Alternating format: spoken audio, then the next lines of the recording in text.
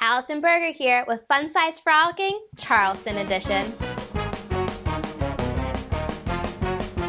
Are you looking to get away this winter to mild weather and get a history lesson at the same time? Well then head on down to Charleston, South Carolina, because that's just what you'll get. Here are my top 5 picks of what you should do when you go there. The first stop you have to make is at Fort Sumter. You are brought to the fort by ferry and then free to explore where the Civil War began.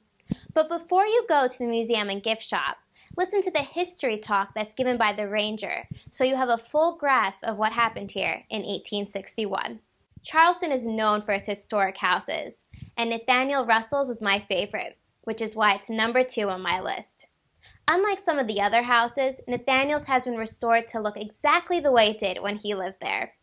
The architecture is absolutely amazing. Be sure to pay close attention to the staircase. It's the only one of its kind. While in downtown Charleston, there are 3 major points of interest to see. The first one is White Point Gardens, which the locals call the Battery. It was initially called White Point Gardens because when the oysters would swim upshore, their shells made the entire area look white.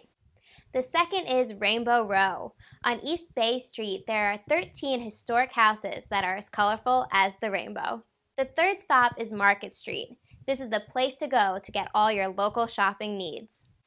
Another thing Charleston is known for is their plantations. So for my 4th and 5th pick, here are my top 2. Boone Hall Plantation. What made this such a great visit was because they were celebrating the 150th anniversary of the assault on Battery Wagner. Besides the reenactment of this battle that took place during the Civil War, there was plenty to see and do.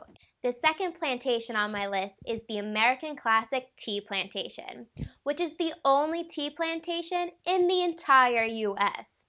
While you sip on some tea, you get toured around the plantation in their vintage trolley, learning about the history of the plantation along with plenty of fun facts.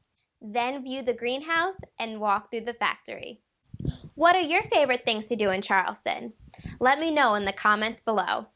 Until next time, I'm Allison Berger, and don't forget, I'm fun-sized. Oh, no. Oh, my Lord. Oh, my